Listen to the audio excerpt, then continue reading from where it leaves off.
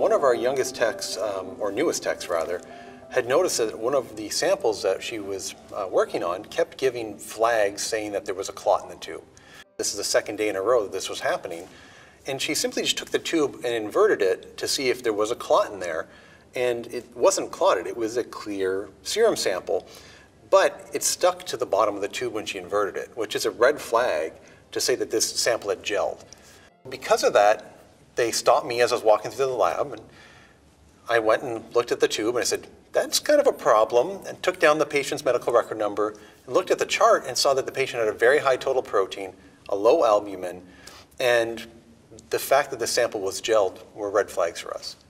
So I was able to call the patient's clinician and have a conversation, and the clinician was like, you know, we've been having trouble figuring out why he doesn't feel well. He's been fine up until about 3-4 weeks ago, when he said he's just been really tired and sluggish and doesn't feel well.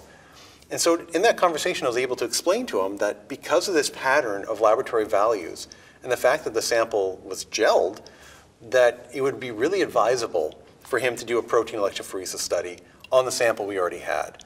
So he had Waldenstrom's macroglobulinemia. His IgM, an immunoglobulin protein or an antibody protein, was sky high, and his blood was viscous, and this was actually happening in him, and it's really a medical emergency. So with Waldenstrom's macroglobulinemia, what it really means is that it's a cancer of the bone marrow. And so you have one population of cells that's taking over, and it's making this very large protein complex called IgM, or immunoglobulin M. And what can happen is with this big protein complex is that it essentially makes your blood very thick.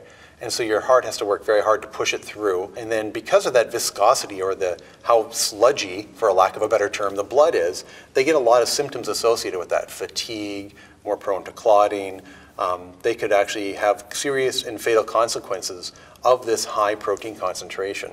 His outcome could have been much more serious if he wasn't identified earlier and then treated so rapidly.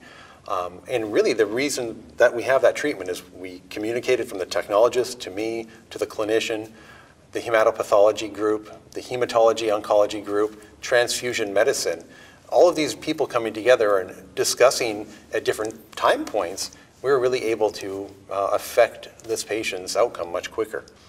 My name is Dr. Mark Cervinski, and I'm an Associate Professor of Pathology and Laboratory Medicine at the Geisel School of Medicine at Dartmouth, and the Director of Clinical Chemistry at Dartmouth-Hitchcock Medical Center in Lebanon, New Hampshire.